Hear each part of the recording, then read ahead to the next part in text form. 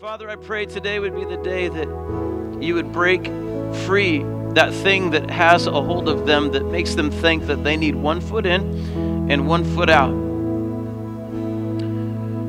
Help them to understand that everything they want, everything they need, everything that makes them complete is found right here in your presence, Lord. That they don't need to search for it elsewhere. But God, you are their everything. You want to be their everything. We thank you for that, Jesus. Let that truth penetrate our hearts. Holy Spirit, speak. You're the only voice we need to hear. God, speak to every situation, every different, unique circumstance and scenario. Speak to every individual heart and mind today. I pray this church would experience the freedom that comes from knowing that you're enough.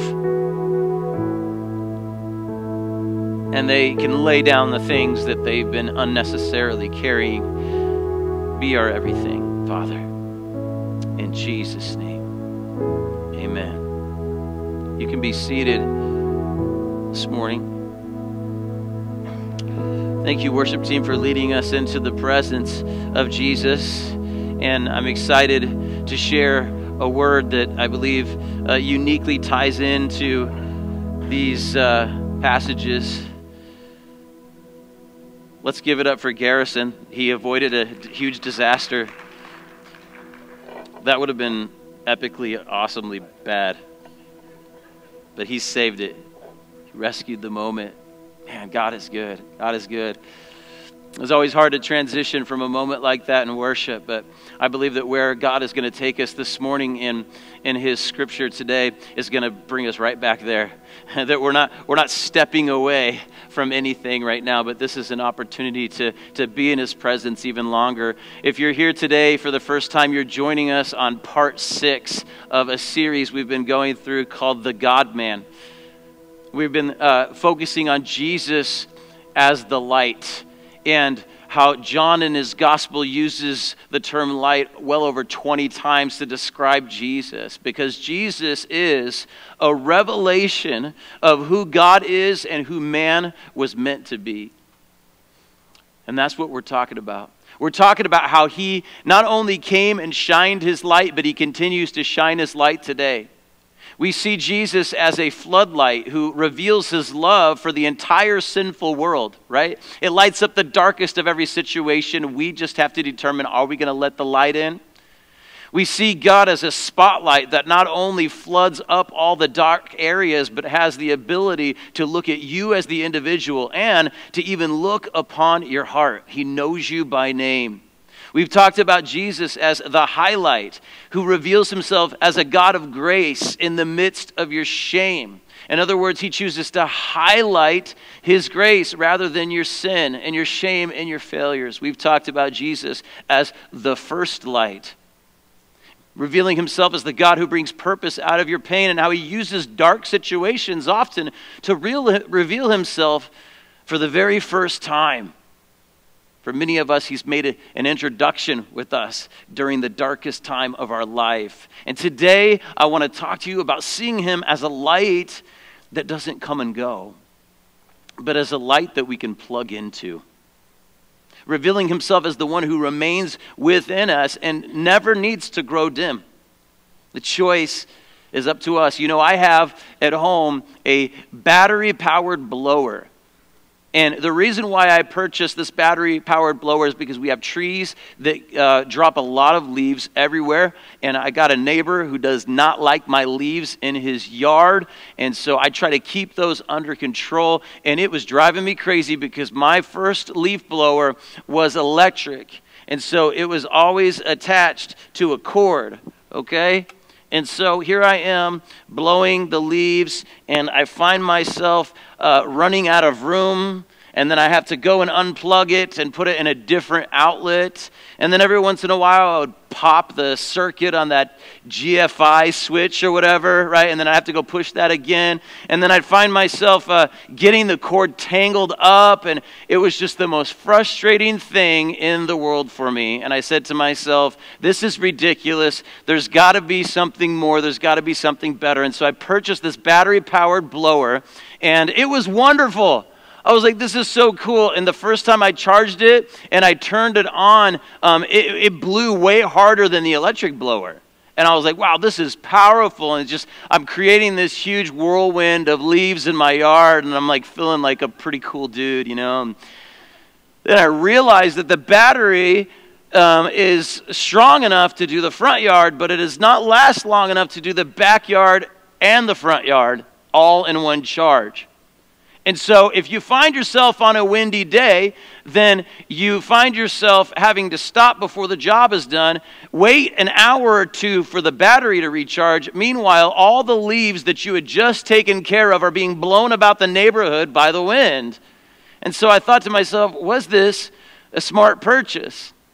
But there's something about that story that relates today, because I begin to see that cord as a leash, as a source of limitations rather than the source of power that it actually was. See, I had everything I needed to do the job before I started looking elsewhere. I just needed to stay plugged in. And so often that is how we treat our relationship with Jesus, don't we? We look at our connection with him as a religious duty, and so it becomes a leash to us. And that is the religious point of view. That when I see it as not a source of power, but as a source of restriction, right?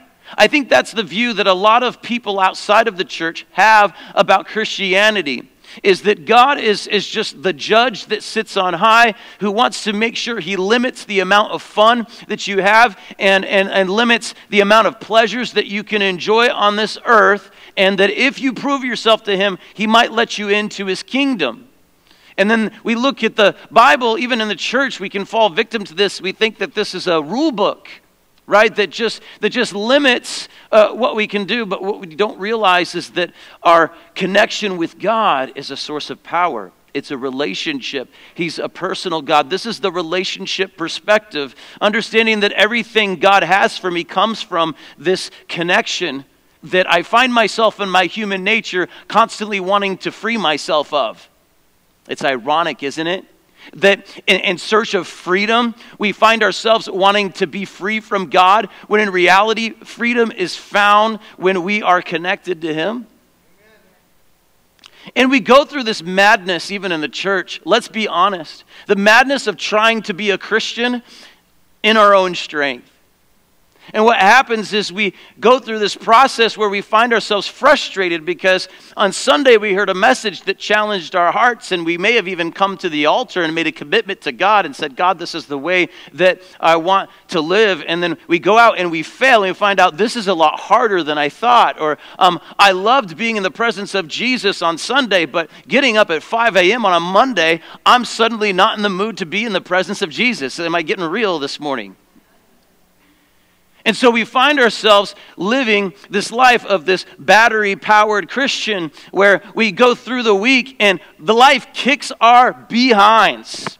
And we're exhausted and we're worn down and we're screaming at people in traffic and we're yelling at our kids and we're not acting like Jesus. And then we come to church and we repent of all the things that we did and we get recharged and we say, okay, I'm ready to do it all over again. It's just this mad cycle that we just keep going through again and again and again. But what if we didn't have to recharge?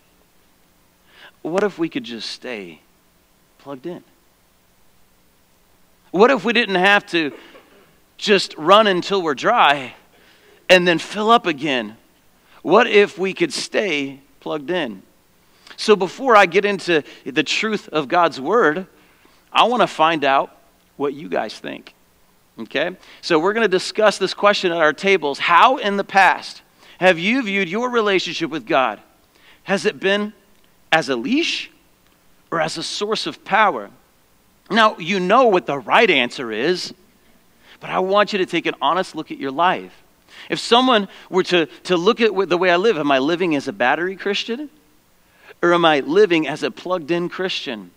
And a lot of that might have to do with how I view my relationship with God. Is it a leash? Is it a religion? Or is it a relationship and a source of power? So let's take some time to discuss this at our tables, and then I'm really excited to share with you what God's word says.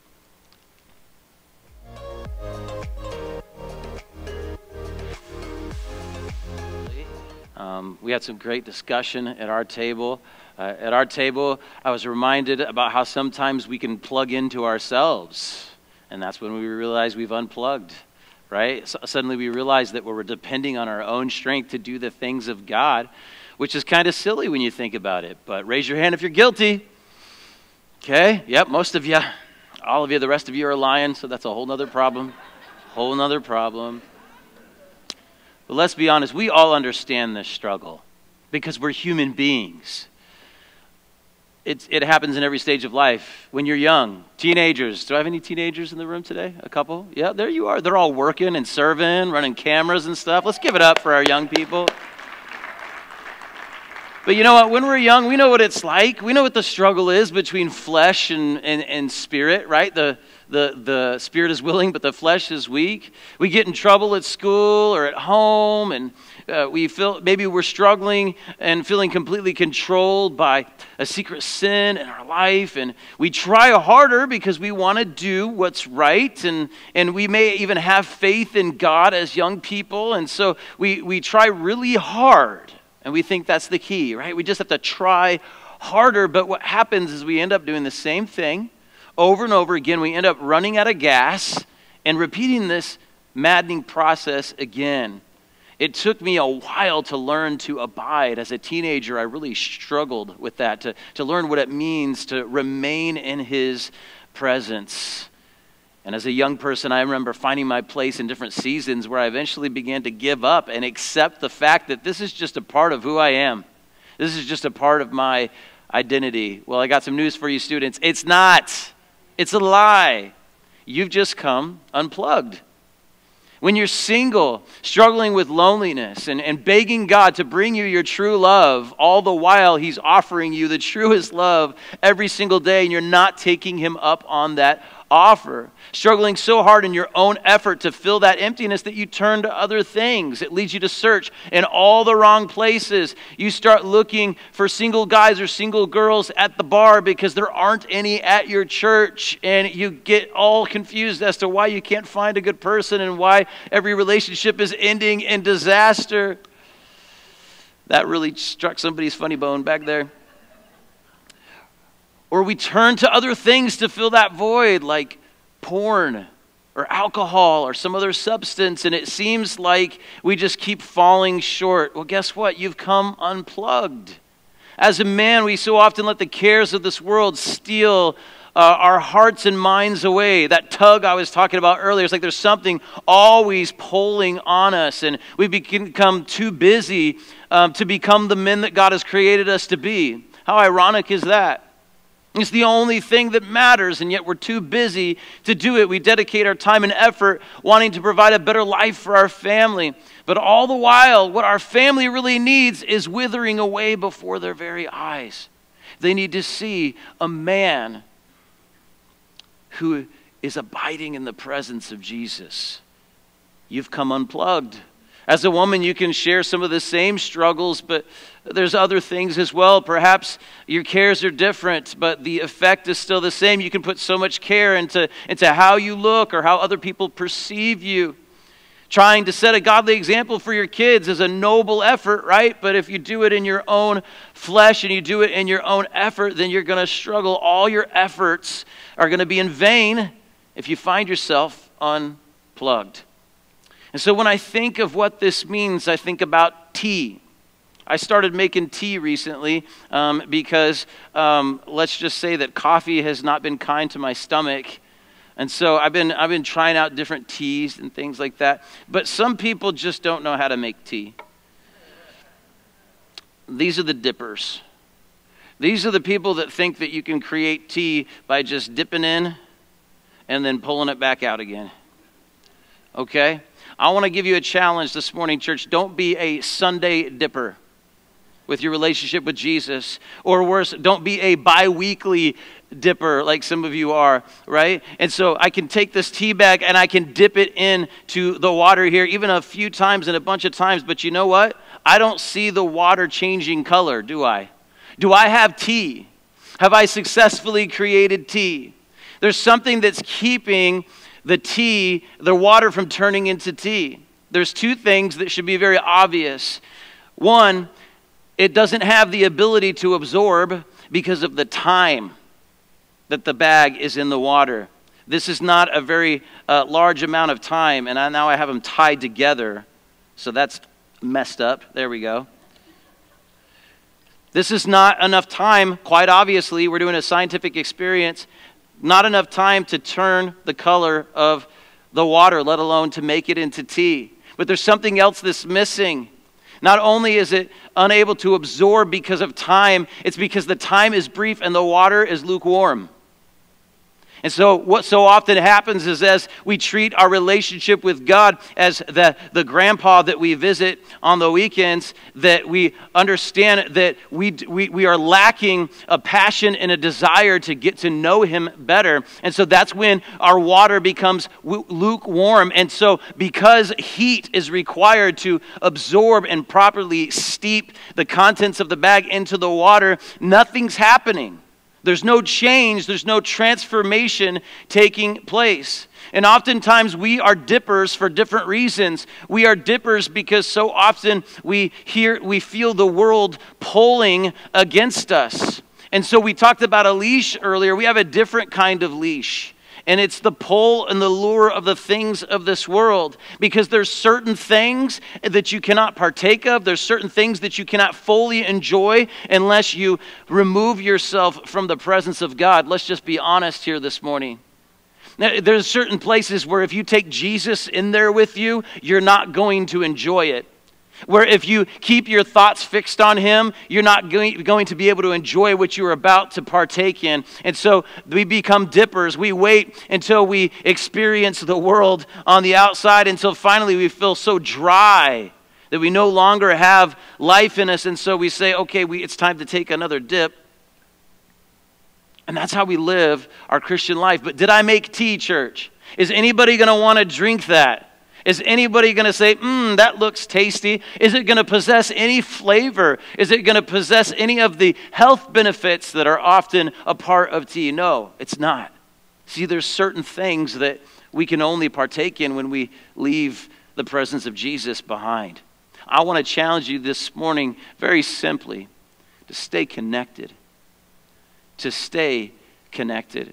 We're going to go right into the scripture today. We're going to be in John chapter 15. If you want to follow along your Bibles, you can turn there right now. But before we get to that, let me share with you a little bit about the context of this passage. Because as you know, we're in the Gospel of John, but we're skipping around a little bit. Okay? So let me try to fill in a little bit of the blanks. What Jesus is about to share with the disciples here is one of his final teachings before his death. And the awareness of how close the hour was heavy upon Jesus' mind. And how many of you know that when you're facing the end of something, and maybe you've never faced death before, but you're facing the end of your time with someone you care about very, very much, suddenly the conversation shifts to what's really important. Suddenly it's very important what you leave that person that you care about with. What are your final words going to be? And this is what Jesus is finding himself in as the hour approaches. He knows that he's going to die. He knows that his disciples aren't going to understand, that they're going to feel abandoned. They're not going to understand how the King of Kings and the Lord of Lords could be defeated at a cross, and they're going to be scattered and they're going to be confused. And so he has to plant this truth in their minds before this all happens. He wants them to know that after he's gone, they'll still be able to remain with him through the Holy Spirit. He talks about the Holy Spirit, chapter 14. He'll continue to talk about the Holy Spirit all the way through chapter 17. But it says here at the end of chapter 14, verses 30 and 31, check this out. It says, I don't have much more time to talk to you. When somebody says that, what do? You lean in. You pay close attention because you understand the situation. You understand where the person is coming from. You understand the gravity of the situation, and you say, I better listen. Man, it's so easy for us to just come to church and not listen sometimes, isn't it? It's so easy for us even sometimes to go through our daily devotionals or readings and not take the time to truly listen what the Holy Spirit is trying to say. See, Jesus was about to impart something powerful and transformational in their lives. He says, I don't have much more time to talk to you, so what I'm about to say is big. And he says this, because the ruler of this world approaches. He's talking about Satan.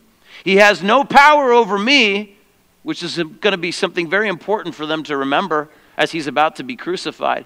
But I will do what the Father requires of me, so that the world will know that I love the Father. The most important thing to Jesus in this moment was that the world would know that he loves the Father. And he was going to give the disciples here the key so that they could live lives in such a way that the world will know that they love the Father as well. And so he says in John 15, starting in verse 1, and I'll go ahead and just read the first 8 verses here. Jesus said, I am the true grapevine, and my Father is the gardener. For he cuts off every branch of mine that doesn't produce fruit, and he prunes the branches that do bear fruit, so they will produce even more. You have already been pruned and purified by the message I've given you. Remain in me, and I will remain in you. For a branch cannot produce fruit if it is severed from the vine, and you cannot be fruitful unless you remain in me. Yes, I am the vine, and you are the branches. Those who remain in me, and I in them, will produce much fruit. How much fruit? Okay, that sounds cool. For apart from me, you can do nothing. So with him, will produce much. Apart from him, nothing. Anyone who does not remain in me is thrown away like a useless branch and withers. Such branches are gathered into a pile to be burned.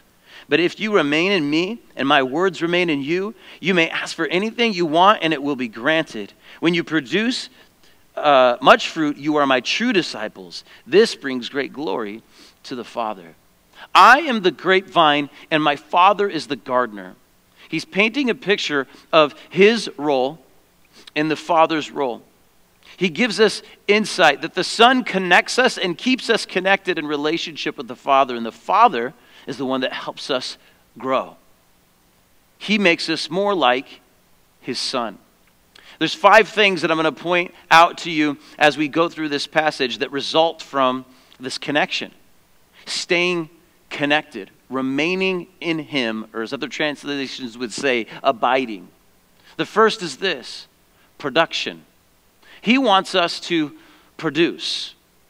To the point where he says in verse 2 that the gardener, the Father, cuts off every branch that doesn't produce fruit. It is unnatural for the branch of a fruit tree to not produce fruit, and that is why it is pruned so it can produce even more. This is the natural function of a tree branch, right? Or in this case, the branch of a vine is to produce fruit. Fruit will naturally contain the characteristics of the tree. That's why you don't get apples from orange trees and oranges from apple trees, right? Because what is being produced is actually containing the characteristics of the tree. But I have never ever seen someone cut off a branch and then it bud a piece of fruit that then ripens and becomes something that we can eat.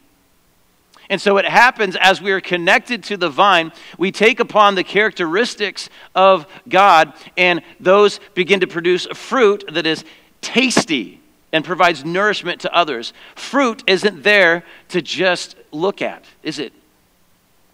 Our neighbor has a grapefruit tree that hangs over our yard, and so we can have all the grapefruits we want.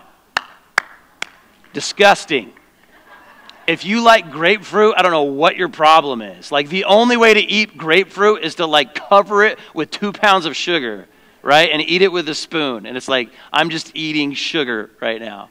So as a result, what happens to that fruit on our side is it falls to the ground and it begins to rot and the bugs get to it.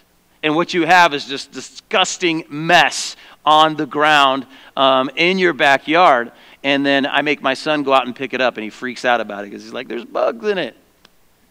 But that's not the purpose of fruit, is it? The purpose of fruit is to provide nourishment for others. You got to understand that Jesus' heart is not just for you, but it's for others. And he wants you to produce fruit because his heart is for those that are not connected to the vine to be connected to the vine. So number one is production. Number two is pruning. What's interesting about this is whether you are connected to the vine or not, or whether you're whether you're producing fruit or not, you get cut. That stinks. Like, Jesus, I'm doing what you told me to do. I'm producing fruit. Why am I still getting cut? It says that he prunes the branches that do bear fruit. Why? So that they will produce more.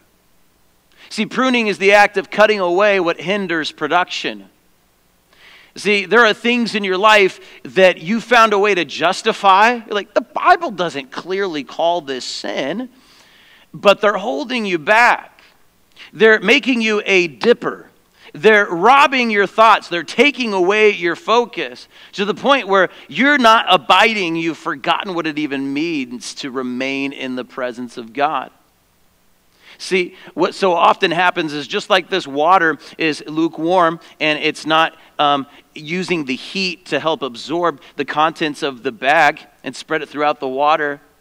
So often we find ourselves in a situation where the heat has been turned up and we turn into dippers. We pull ourselves out of the situation because that's hot.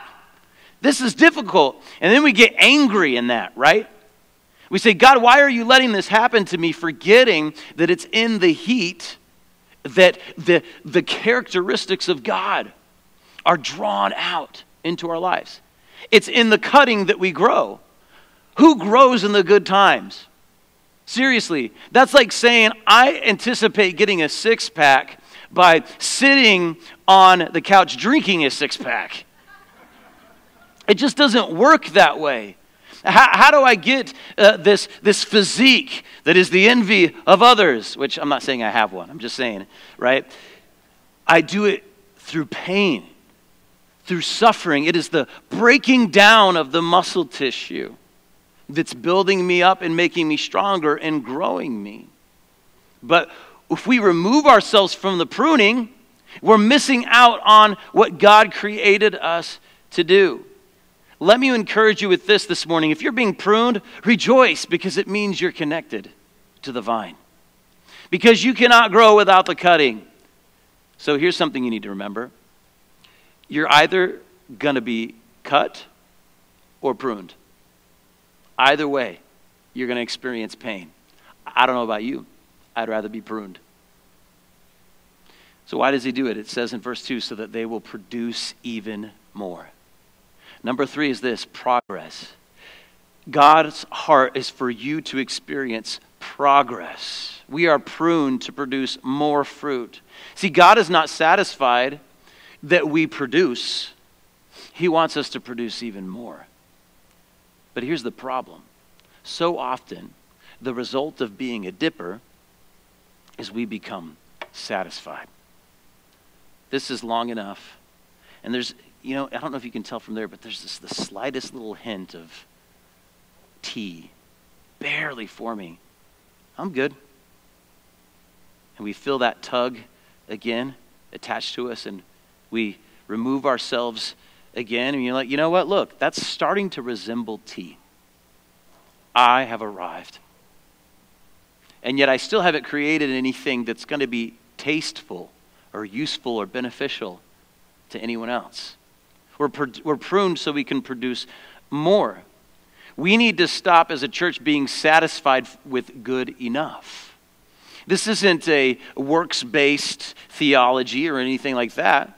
It's simply understanding that as we remain in Him, He produces more and more. He's a God of the abundance. He's the God that blesses to make us a blessing. He's a God that doesn't waste our pain, but He uses our struggles to make us stronger and to help us be able to speak into the lives of other people. Then He goes on to say, you've already been pruned by the message I have given you. See, when someone surrenders their life to Jesus, there's a pruning that takes place right then. You can't come to Jesus without laying your life down. Understanding, you laid your life down for me. Now I give you mine. But that is only the beginning. How many of you like fruit? Like, even if it's just like one kind, you like fruit, right? Fruit's good. It's sweet. It's like a healthy way to like eat sugar, right? I'm sure you could probably eat too much of it. Like if you're Tim Slack, that dude, we tell him he's fruity all the time because he shows up to the life group and he eats the entire fruit plate, right? There's no fruit left for anyone else, right? Why am I saying that? Well, because I'm weird, but number two, because fruit is good. So what God is wanting for you is more good things in your life. He's wanting to see more of himself in you. And so the pruning is a result of him desiring to pour out more upon you. It's a result of him desiring to see you flourish even more. And maybe with that mentality, we can accept it and endure it more. He says, remain in me, and I will remain in you. Number 4 is this, a personal relationship. As you remain in him, you experience a personal relationship. That word remain means quite simply to stay or to abide. That means Jesus doesn't want you going anywhere. At first, I was just going to settle on this phrase. He wants to hang out with you. I heard somebody say that once. He wants to hang with you, which is true, but this is so much more than that. He wants you to have a vital connection to him. Because as a branch doesn't, disconnect from the vine and then come back again and disconnect and come back again, he wants you to take him with you wherever you go. And the fact that it says that if you remain in me, I will remain in you, it points us towards the relational characteristic of God, that both you and he play a part. The Bible says, draw near to him and he will draw near to you. He wants you to hang out with him, but also to take him with you wherever you go. How many of you know that dipping is not the right way to make tea?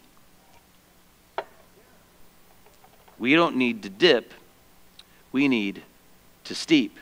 Now here, you probably heard me turn this on a little bit earlier, is a kettle. And this makes hot water really, really quickly. So now, sometimes you got to bring a little passion and desire to your relationship with Jesus. Amen? And that's represented by the heat here. Do you see that steam rising? Anybody cold? You want a sip?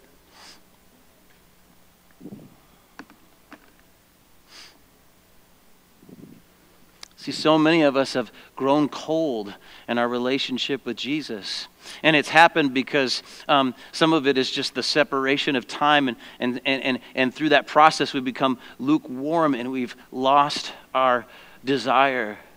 But steeping is the right way to make tea. See, what steeping means is defined as quite simply the process of taking the solids of the inside of this bag and drawing its qualities out into the water. Jesus wants you to be a steeping Christian. See, we need both heat and we need submersion. That means that we need desire. We need hunger as well as we need closeness and intimacy.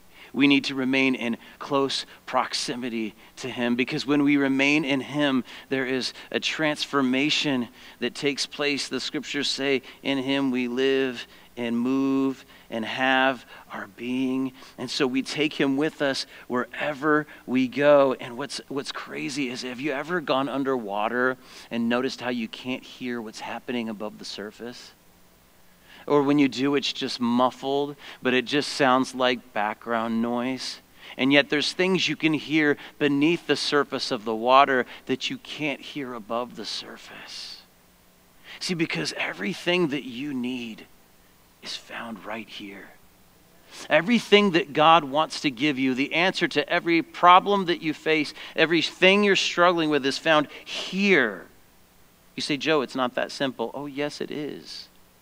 When Jesus walked this earth and he arrived, it was the announcement that victory was there. And that if he said it, then it was a done deal. Whatever it is that you face, whatever it is that is your big struggle, am I just simply saying, hey, if you pray more, it'll all go away? Not necessarily, but kinda.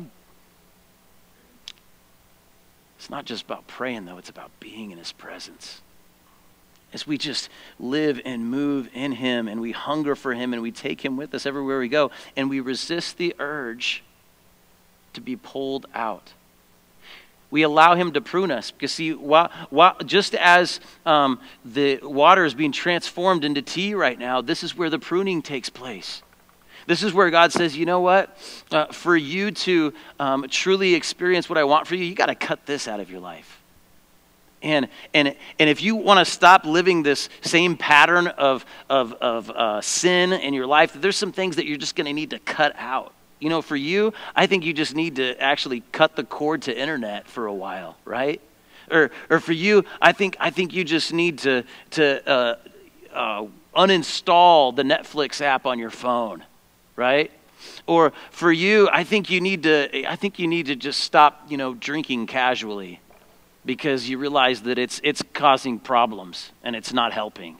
That you don't need to turn to alcohol for comfort. You need to turn to me. And so you need to cut alcohol completely out of your life. He says those things to us here, beneath the surface. Take me deeper than my feet could ever wander, but my faith would be made stronger. I often say that we sing about oceans, but all we really want to do is splash around in puddles. Because it's beneath the surface where all I am becomes all he is, where all I hear is his voice, where the rest of the world just becomes faded in the past and muffled white noise. And I can hear clearly and I can see clearly. But on top of that, look what I have produced. A perfectly good cup of tea. See, when we remain in him, we're promised that we will bear fruit. And not just some fruit, but much fruit. See, nobody wants to drink the dipper's tea. Are you producing something in your life that people want to partake of? Something that is pleasing to their eye, something that looks a little bit different than what they've already experienced in this world. Something that sounds different, that talks different, that listens differently and more intently. They see something in you that's not like them, that's not like the rest of the world. You're so much more than a sinner saved by grace. I don't even like that term. I don't. Like, where does it say that we're still sinners? Maybe you guys can show me later where it says that you're still a sinner. We were set free from sin. It doesn't mean that we never sin. But that's not my identity, and I'm not claiming that. Hi, I'm a sinner saved by grace. No, I'm a saint. Because he has made me a saint. And I can abide in him to the point where I become so much like him that I produce something that people want. People say, I want that. I need that in my life. But it comes not by being a dipper. You got to be a steeper. He says in verse 4, a branch cannot produce fruit if it is severed. It needs to remain. And you cannot be fruitful unless you remain. You got to stay. You got to stay here. Verse 5 says, those who remain will produce much fruit. I love that we watch this progression through these verses. We go from fruit to even more fruit to much fruit. This is the pattern that we're supposed to be on. This is what takes place here in the abiding. Because as you watch this, you saw the water turn light brown to medium brown to a darker brown. It had some tea, and then it had more tea, and now it has much tea. And it's something that can be enjoyed.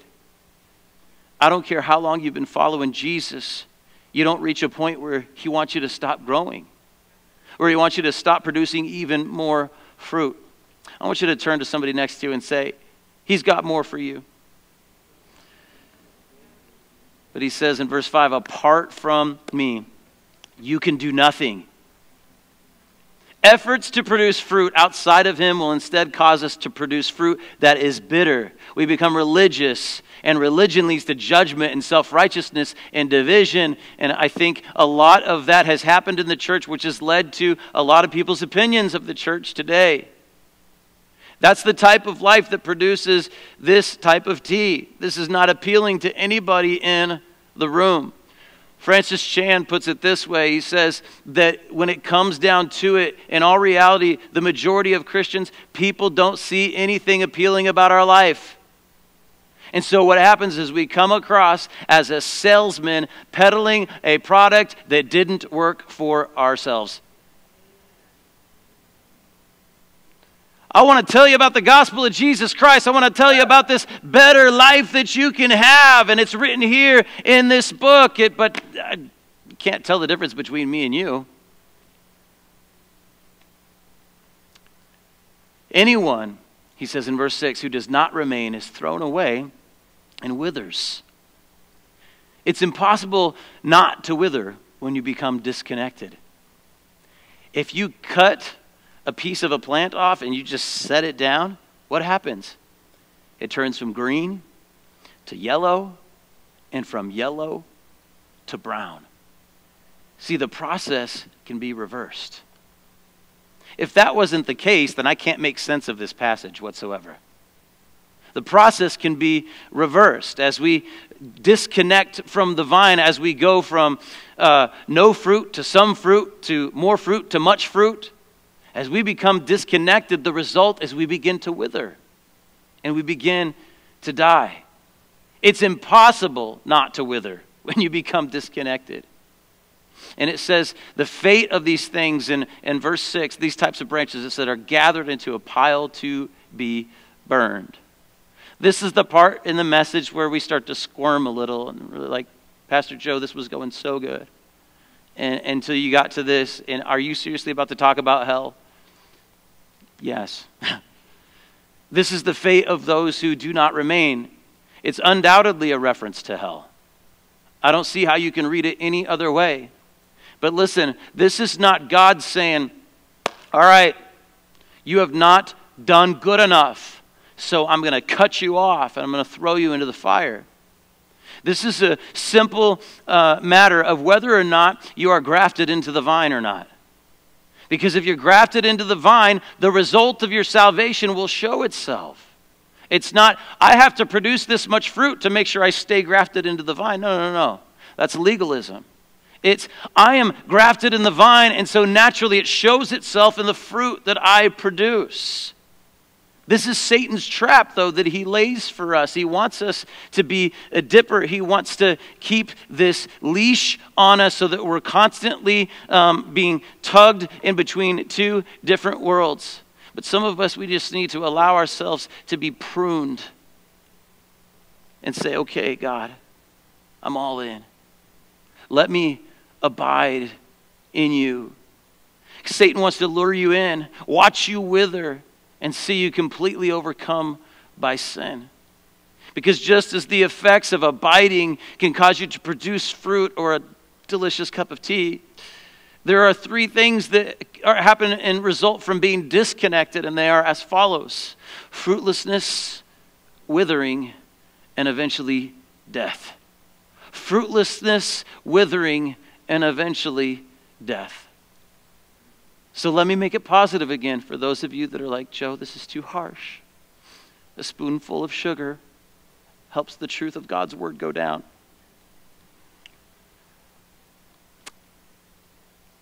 By the grace of God, you can be grafted in. See, I wasn't born into the vine. I was born a sinner. And I was grafted in. We have a tradition here at the Fountain where when we have a new members class, we give everybody a plant. Oh, that's cool. It's even cooler because the plants that we give out all come from the same plant. So what happens is my wife takes the plant. She takes one of the branches off. She sticks it in water and it begins to grow its own roots. Then she takes that plant, plants it into some new soil, and it becomes a brand new plant. And the symbolism is obvious that as we become rooted in God's family, we all become a part of one another, and we grow together as we're rooted in God's word. That's what I believe God wants to do for somebody today. If you're somebody that has experienced some withering right now, I can testify to this. I know what it feels like to feel like you're withering. Even when you're connected to your purpose, right? And you stepped into what God has called you to do. As Carissa was sharing at my table, you can plug into yourself and all of a sudden you're like, I'm withering. What's going on? Where did I get off track? But we know the heart of the Father is to leave the 99 to come after the one that was lost. Today could be that moment for you. See, the vine can live without the branch, but the branch cannot live without the vine. It has to be grafted in. See, I think some of us make the mistake of when we read passages like this through Scripture, we see them as optional. Like, here's how you live as a casual Christian, and here's how you live if you want to be a super Christian. And so we'll read these passages and glaze over them because, like, yeah, that's pretty extreme. Like, I want my pastor to live that way. You know? I want my youth leader to live that way. I want my parents to live that way, but hey, I'm just a kid, right? Or I'm just a regular church attender, you know? Like, I'll stand at the front, I'll greet, you know, I'll serve, I'll help out a little bit, I'll produce some fruit, but I'm not into this whole pruning thing. I'm not into this whole more thing or much fruit thing. Like, some people are called to do that, and other people are just called just to be a good person. So when you find that verse, please show it to me, because that would just make life so much easier.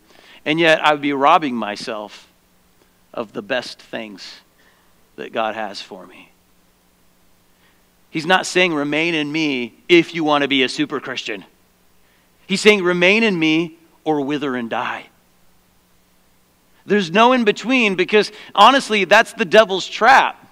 He's not just going to come into the person that's just abiding in Christ and just be like, hey, look, you know, throw your life away and just give it to me and I'll give you all the riches and everything. You can have all the pleasures in all the world, blah, blah, blah. And then all of a sudden, boom. It's like the song says, it's a slow fade when you give yourself away. It happens slowly, and so the devil comes and he tempts and he gets you to kind of get distracted. He turns you into a dipper, and he keeps pulling you out of the presence of God and getting you interested in other things, and then you find yourself dry and withering, and then his hope is just to pounce on you and to destroy you. When sin's work is complete, the Bible says it gives birth to what? Anybody know? To death. This isn't what he wants. You're either withering or you're producing much fruit. And if you're in between, you're heading one way or you're heading the other. There's no middle ground. Jesus didn't die on a cross so we could live in middle ground. Jesus didn't give of his life and shed every last drop of his blood for us so that we could be casual Christians. We must be vitally connected. In other words, we depend on him for everything. In him we live and move and have our being. We depend on him for everything. We draw strength from him. We find joy in him. We seek wisdom from him. We get direction from him. We grow in him. That's what he wants for all of us. Because outside of a close relationship with Jesus, a Christian withers and dies.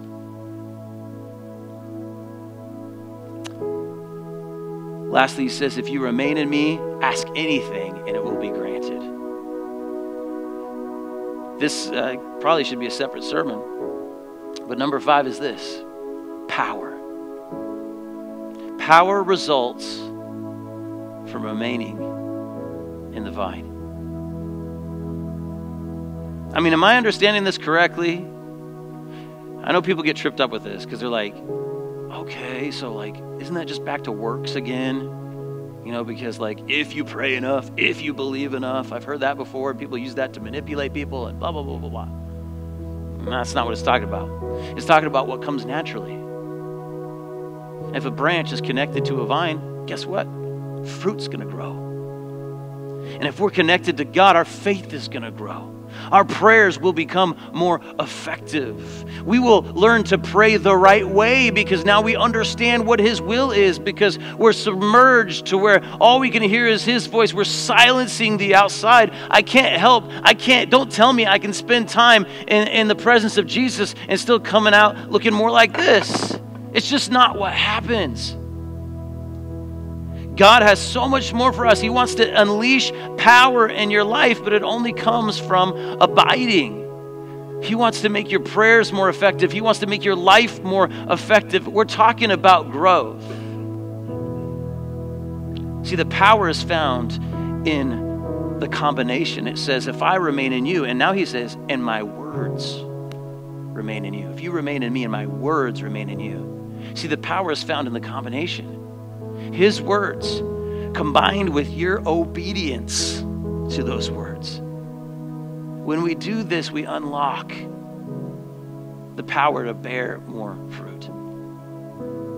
In verse 8, he says, when you produce much fruit, you are my true disciples. And he says, our lives will bring glory to the Father, which is why we were called, which is why we were set apart.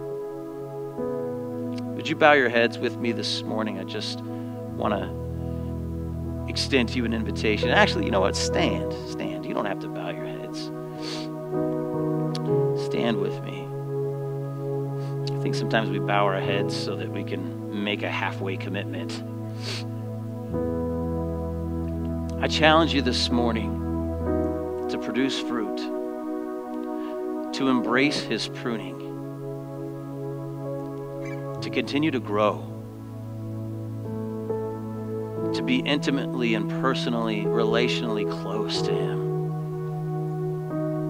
and to allow Him to unleash the power of your life. So, Father, right now, I pray over every person in the audience, Lord, and I pray, Lord Jesus, that the truth of this word would just sink in so deep, and God, we would become abiders, ones that are vitally connected to you, that we allow you to cut the things out that keep us from staying submerged and surrounded by your presence, allow you to prune us, allow you to do that work within us, understanding that what you want for us is better. So, Father, this morning as we come forward and we sing, God, I pray that people would lay stuff down that they're holding on to, that keeps them tethered to this world and keeps them living the lifestyle of a dipper. And Jesus, we take this moment right now to just steep in your presence so that the characteristics and the qualities of Jesus would be drawn into us and make us more like you. In Jesus' name, as the team begins to lead us, I just invite you to find a place to be alone with the Lord, at your table, at the front, at the sides. And as we sing this song, would you just steep in His presence? And would you respond to the challenge He's placed upon your heart today? And don't leave this place without making a commitment to remain in Him. Let's worship Him.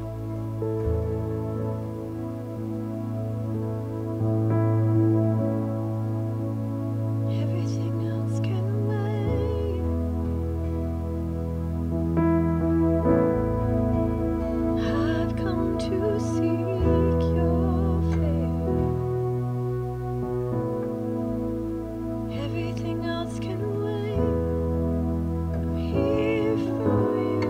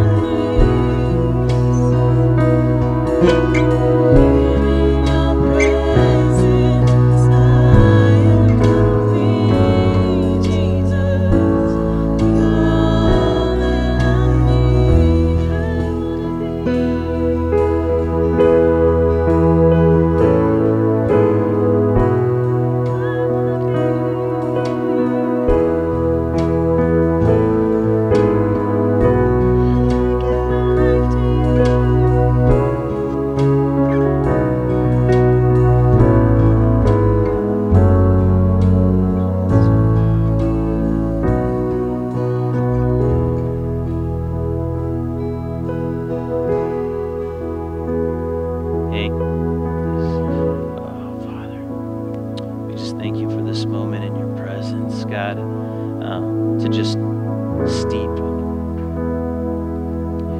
And just help us to become steepers, understanding that if we only experience this once a week, then we're not steeping, we're dipping. But God, we can have this experience with you wherever we go. I pray for a church, God, that would take you along with them in their commute to work.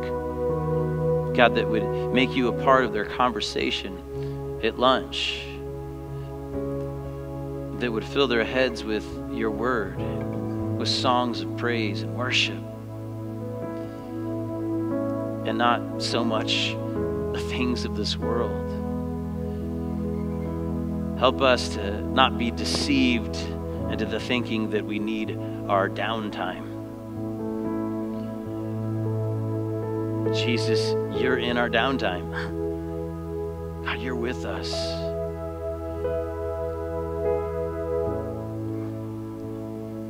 And God, I just ask that you would just quiet the noise of this world for us, and that this world would no longer have such a pull.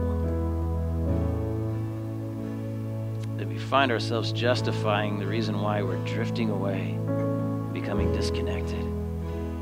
Help us to realize, God, that we are vitally connected, that we can't survive without you. It will either produce much fruit or we'll begin to wither. And I thank you, God, for a church that's hungry for your presence. It's hungry for you. It desires to abide in you. So, Father, I say this all the time, but so much more today. Let this truth sink in, that when they leave this place, they take the presence of Jesus with them wherever they go. And that's an opportunity to bear fruit with the rest of the world. It's an opportunity to live a life that's appealing to those who are lost, those who are seeking. Empower this church, God. Let us be both disciplined and also hungry for our time with you. We thank you for that, Father. In Jesus' name, amen. Well, praise God. He's good, isn't he? It's great to be in his presence. All right, so how many steepers do we now have in the room? All right. Ooh, yes, I love it when I see 2 hands. That means you got it twice. Praise God. We love you guys. I hope you have an incredible rest of your day, rest of your week.